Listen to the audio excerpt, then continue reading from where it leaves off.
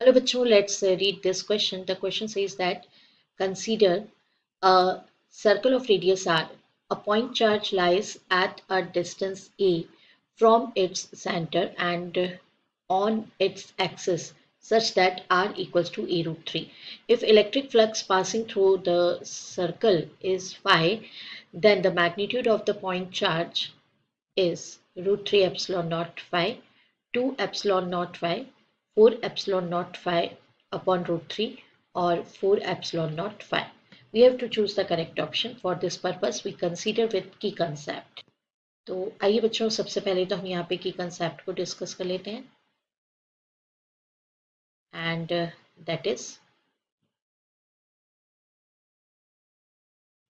Gauss theorem. According to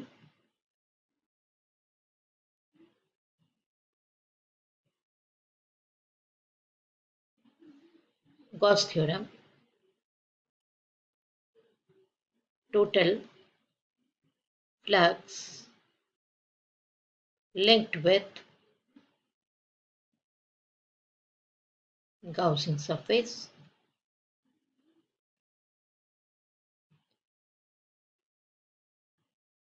किसके equal होता है बच्चों? ये 5 equals to 1 upon epsilon time of Q enclosed, right. तो इसी को हम यूज करेंगे. आइए अब देखते हैं सॉल्यूशन. तो देखिए बच्चों, सॉल्यूशन हम बड़े लेवल पे इसको देख रहे हैं कि ये वाला जो थ्योरम है उसी को अप्लाई करना है आपको. सिंपली इसको अप्लाई करेंगे तो गाउसियन सरफेस फॉर चार्ज, और वो भी कौन सा वाला चार्ज आप ले रहे हैं? Point charge. जो गाउसियन सरफेस है, गाउसियन सरफेसेस स्फीयर. अब यहाँ पे रेडियस कौन सा लेना है? Sphere of radius are.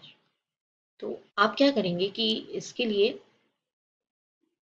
Are sphere का जब आप रेडियस कंसीडर स्फीयर कंसीडर करेंगे तो फ्लक्स कैलकुलेट करेंगे. ये फ्लक्स होगा Q enclosed by epsilon not. ये आपका इक्वेशन नंबर 1 हुआ. बट हमको क्वेश्चन में गिवन है कि we have to consider a circle, right. So as per given in the question we have to consider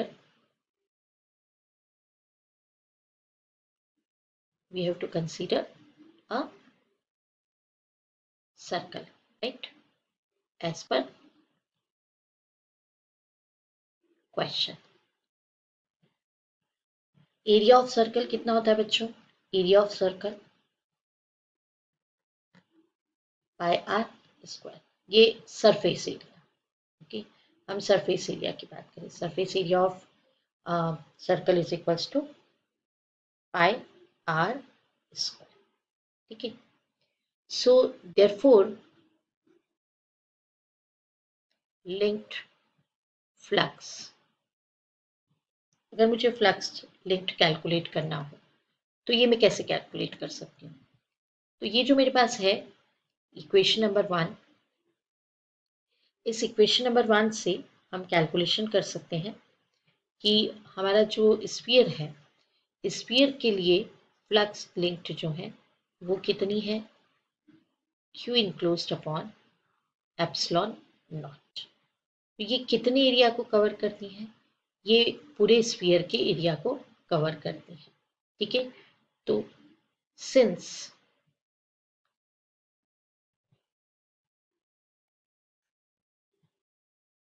for area of Gaussian sphere, that is 4 pi r square, area 4 pi r square, linked flux equals to q enclosed by epsilon naught Therefore, for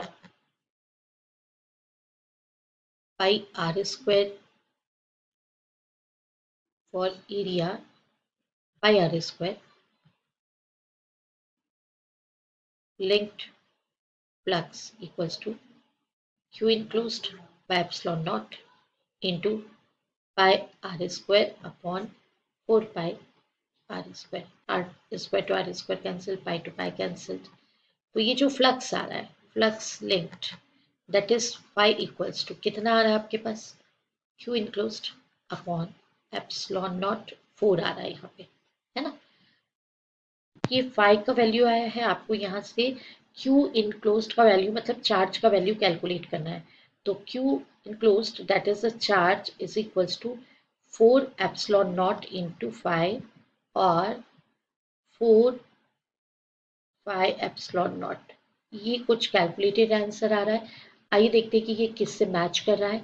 तो option number 4 यानी कि option number D is right option. I hope you understood it well. Best of luck. Thank you.